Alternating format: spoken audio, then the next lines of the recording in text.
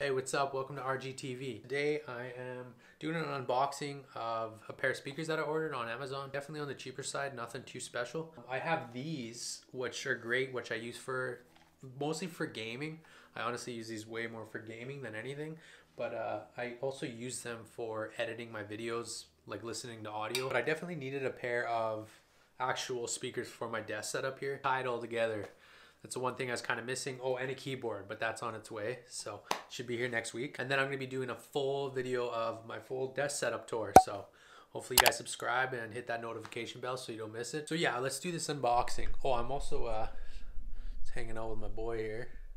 He's just being good, chilling while I make this video. Okay, anyways, let's get into this.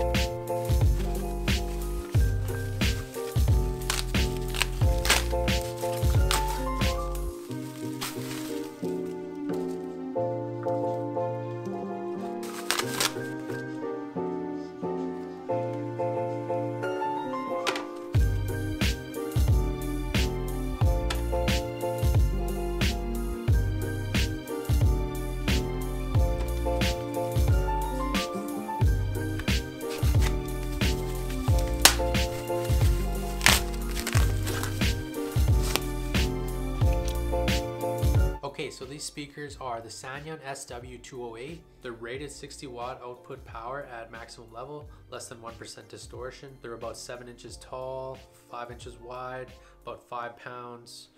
They're Bluetooth and USB, also auxiliary, button controlled, 3 dials on the right side here, both volume, treble, and bass. In the back you have the A out port, where you could just plug in the right speaker to the left speaker or vice versa. You have your auxiliary input, your USB input, your AC power cord jack, and your power on and off. It also comes with an aux cord. It comes with this cord that you plug into the back, which plugs in one of these into something like a phone or a computer, anything with a USB or a USB-C. So no matter what you have, you always have a way to set it up, whether it's via Bluetooth, auxiliary, USB-C, USB-A. So I have the speakers set up to my laptop through Bluetooth.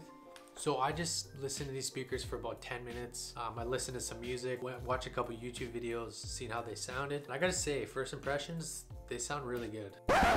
So I was gonna put this video out with me only listening to these speakers for about 10 minutes, doing a review about it. But then I realized, you know what, I'm gonna spend a couple days and then I'll come back, film it, and give my honest opinion after a few days. Yeah, I sat down and I actually watched a bit.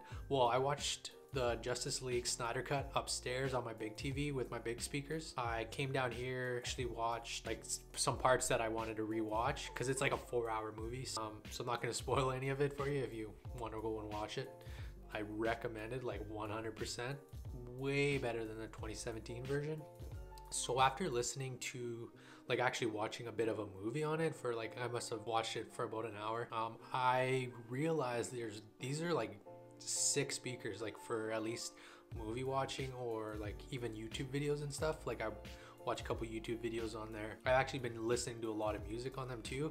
They go pretty loud for the price range they are. The bass ain't perfect, but it's definitely good.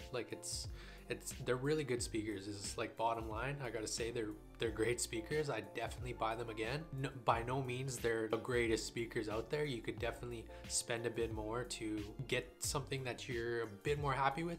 But for me, for everything I'm doing, I 100% recommend these. One thing that I don't like about them though is that the cord in the back is way too short. So if you could see here in the back, I could barely reach that to that one.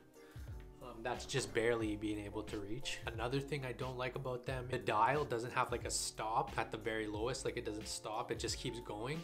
So sometimes when I turn them on, and I left them really loud before, it turned it on and it's just blaring. So you don't know the exact sound, how loud it is when you turn them on actually. So sometimes I turn them on and scare myself because it'd be so loud. Other than that, they're really great. Like the on and off button is right in the back, so if you just want to keep them off, not too many things I dislike about them other than those two things. I guess I'm basing my 10 out of whatever on 3 things. One is quality of the material, like it's made from. Second, sound. The third one is just connectability, like how easy it is to use. And they're extremely easy to use. You literally could just set them up with Bluetooth, super simple, or else throw an aux plug in. You plug it into the wall, plug it into aux, and you're good to go. They're like heavy, so they're like, feel like they're made of a good material. Like they're not like really shitty made speakers. Like they're not like plastic feeling speakers, I guess. And the sound, if you're watching a movie through these, they sound really good. I gotta give it an 8.5 out of 10. That's they're not the perfect speakers, but they're definitely up there. Well, for me, so if you do decide to get them, I'll leave a link in the description for you.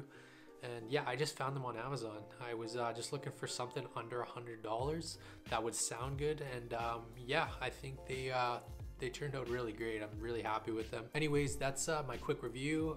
I've had these speakers for a couple days now, and I've been using them as much as possible. So if you have any questions about them, leave them in the comments and I'll be sure to get back to you.